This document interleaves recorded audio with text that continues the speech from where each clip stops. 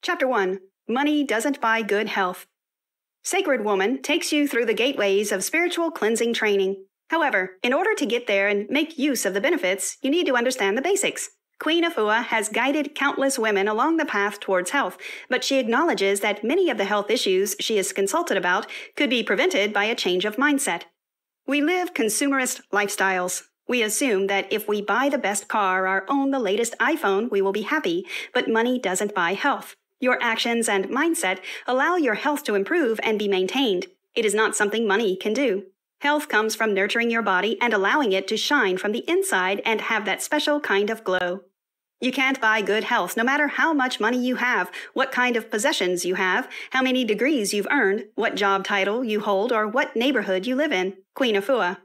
Optimum health is achieved through necessary lifestyle changes, daily prayer, affirmations, and surrounding yourself with the right people. Sacred Woman teaches you about the gateways and rituals you need to perform in order to summon the highest spirits. By doing so, you nurture your health and maintain it with care and attention. Nurturing and maintaining your health takes time and effort. It is something you need to take seriously and dedicate daily time toward. Queen Afua's ancestors are the ancient Egyptians who led the Kemetic way of life, which transcends most of what we consider to be history, dating back to before Greek philosophy. The Kemetic people had a tremendous amount of wisdom and knowledge to pass down the generations and share with the world.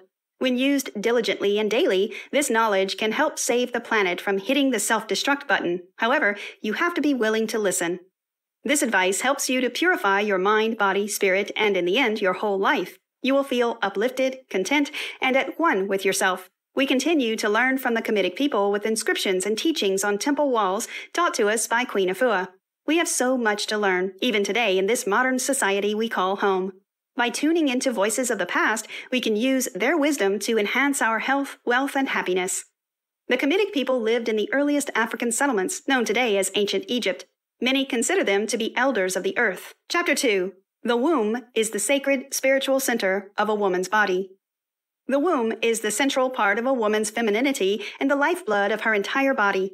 Located in the pelvis, the womb is protected by other reproductive organs, including the fallopian tubes and the ovaries.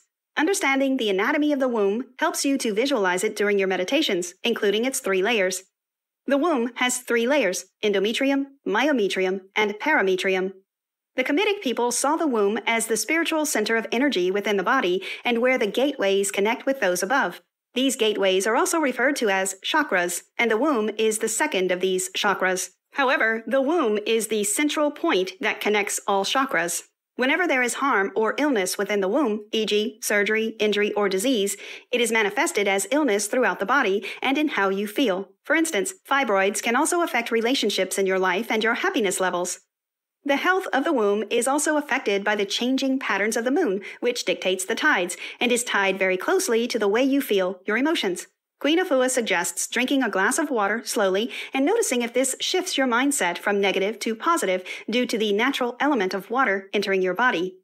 The womb is the second chakra or energy center. It is closely tied to emotions and natural elements, especially water. Meditation and prayer for the womb are a key part of Sacred Woman training. If you're not at one with your womb, you're not able to have close relationships with other people. Therefore, create a close connection to your womb and bless it on a daily basis. Listen to what it tells you and keep a journal of thoughts. Queen Afua also suggests doing a womb meditation, sitting with your eyes closed, and focusing on your womb, scanning how it feels regularly. Chapter 3. Notice the health of your womb. The womb is the center of your health and power as a woman, which means you need to get to know it well. Take the time to look at the opening to your womb in a mirror and learn about the reproductive system. By doing so, you can take more care and attention in noticing whenever something feels wrong and listen to what your body is telling you. Listen to your body and recognize when something doesn't feel quite right. Your womb will tell you if you're open to listening. It's time to cast aside shame and embarrassment when it comes to your womb and reproductive area, sending love and blessings to them regularly. Queen Afua suggests keeping a diary of your reproductive health. Conditions such as heavy periods, period pain, vaginitis, bloating, bacterial vaginosis, fibroids, prolapse, and even pregnancy-related issues often point towards a hormonal imbalance that may be corrected by changing your lifestyle and how you approach your health. Keep a reproductive health diary, identify any problems, and track how long they last, severity, etc. By regularly checking in with yourself and exploring your womb health, you can get a clear view of what is really going on and what changes may need to be made. Chapter 4. A vegetarian diet is the way to cleanse your body of impurities. Nurturing the health of your womb also comes down to what you eat. When you eat a lot of unhealthy food, it manifests itself in illness and sluggishness. Toxic and negative lifestyles contribute to the development of tumors in the body, especially in the womb and breasts. Changing your lifestyle to a healthier option can reduce the adverse effects of past detrimental habits. Queen Afua suggests eating a flesh-free diet and consuming fresh fruits and vegetables grown on the earth and in the sun. Far too many people live to eat, but we should switch our attention to nurturing our body and eating to live instead. Focus on eating a diet free from meat and instead consume natural ingredients from the earth. Opt for organic fruits and vegetables and plant-based proteins. The Sacred Woman's Womb Diet is a vegetarian option that helps detox impurities from your body and focuses your mind on optimal health. Queen Afua mentions that foods derived from flesh, meat, contribute to hormonal imbalances. If you eat something which bleeds itself, e.g. animal meat, your womb health will be affected and you will bleed as a result. Protein sources are going to be beans, peas, lentils, and limited amounts of nuts and seeds. Don't overindulge because you'll bleed as heavy as you do on to eliminate dairy, anything made with white flour, and instead consume natural herbs. A good choice for heavy bleeding is red raspberry tea, and if you have low iron, dandelion tea is another good option. Queen Afua suggests making a tea of 4 to 5 cups of boiled water with 2 or 3 tablespoons of dandelion, goldenrod, and red raspberry. Allow the mixture to steep while you sleep, and then drink it in the morning, before or after you pray for good results. Ensure that you do not allow yourself to become constipated, as a problem with the colon automatically affects the womb. Also, make sure that you pay loving attention to your breasts, using exercise and affirmations. Any colon issue, such as constipation, causes disruption to the health of your womb. Make sure that your bowel movements are regular. Chapter 5. There are expected side effects from cleansing your womb. Changing your diet will always cause side effects, and it's important to know what is and isn't normal for this particular change. When you focus on a womb cleaning routine, you will notice that your body drains out all the toxins that have been gradually building up. You may also notice a discharge from many parts of your body, including the vagina, which is completely normal. A womb cleanse often results in discharge from areas such as the ears, mouth, nose, and vagina. This is a normal occurrence which will slowly dissipate. As you purify the womb, it will also push out toxins that will show as a vaginal discharge.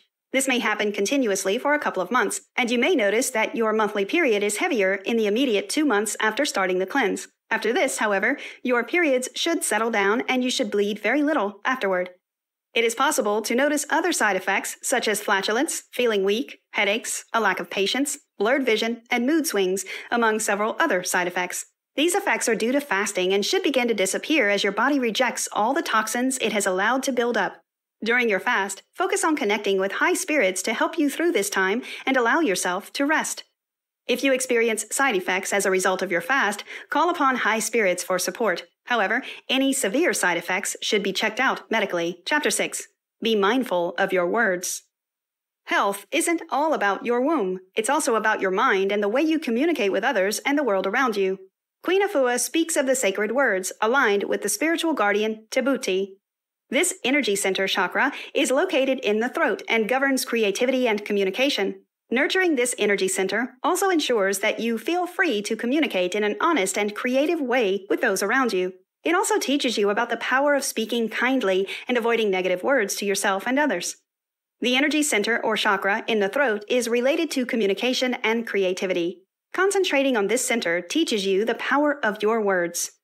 Alongside prayer rituals and affirmations, Queen Afua suggests fasting from talking to allow you to relish in the comfort and serenity of peace and quiet, and to go firmly within. Allow yourself to be silent continuously for between 1 and 4 hours every single day. Do whatever you need to do during this time, but do it without speaking. At the end of the day, ask yourself if any of the words you did speak that day hurt anyone.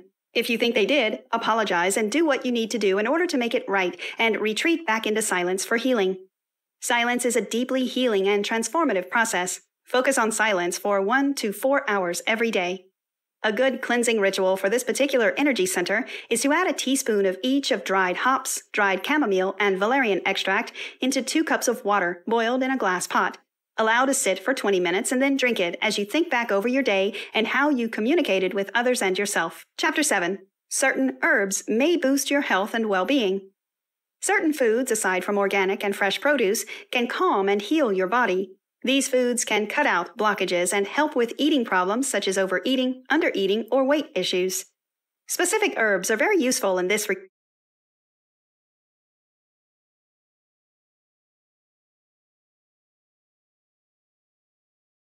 regard and should be taken 4 times per day as drops under the tongue.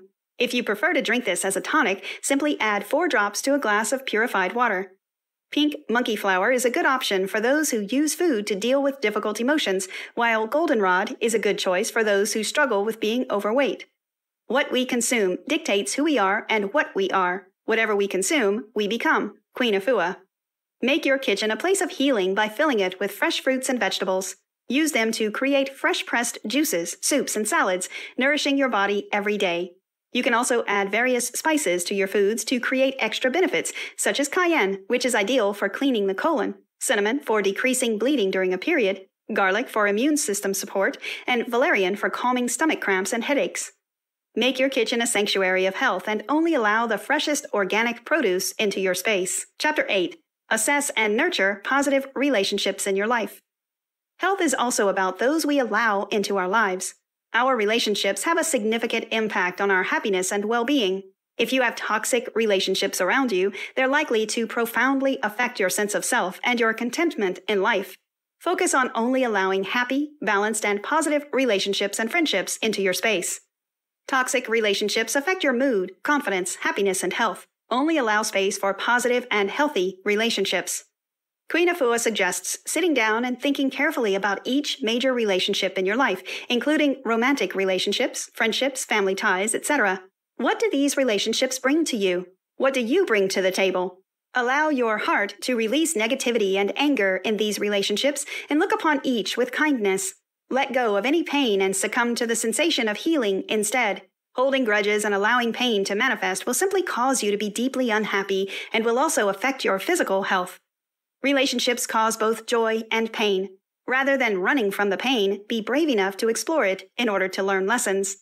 Rather than hiding from the pain in a relationship, be brave enough to explore the issue and find out what you can learn from it. This is the only way to ensure complete healing and allow your energies to rise from negative to positive.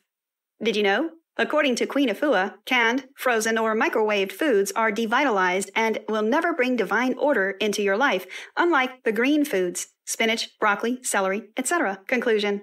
Sacred Woman is an eye-opening journey that teaches you about the fundamental elements of health and well-being. All too often, we focus on the things we can buy in life, assuming they'll make us happy, or stick with toxic situations because we're scared of taking a risk and trying the alternative. Understand that nurturing health means going back to nature. Realizing this allows you to open up the higher powers around you and spend time learning about rituals, affirmations, and prayers. This is key to your future health and happiness. Throughout these gateways and lessons, Queen Afua supports you on your journey, helping you to understand that your deep femininity is a beautiful gift bestowed upon you, but one which you must protect and care for. Learn to be proud of your power as a woman and the deep connection that your body has with nature and your inner soul. In the modern day, we're taught to take supplements to put back what we're losing in our lifestyle choices, but reconnecting with nature and elements around you could be all you need to counteract negative energies. Focus on your diet, how much sleep you're getting, how much water you're drinking, and the amount of exercise you're getting on a daily basis. These health basics work hand in hand with the spiritual guidance that Queen Afua gives to you. Many people may roll their eyes and assume that health is far more about medical knowledge than deep-rooted behaviors and habits, but Sacred Woman has been around for a very long time and has many happy followers.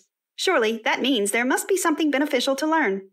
Try this. 1. Clean out your kitchen of anything processed, high-fat, or high-sugar. Instead, go shopping for fresh, clean, organic produce and fill up your refrigerator. 2.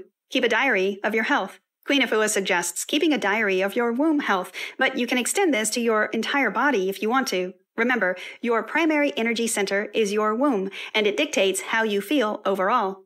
3. Plan to be silent for at least 1 hour a day, and slowly work up to the full 4-hour period. This may be difficult at first, but do your best by really focusing on the serenity of how it feels to be truly still.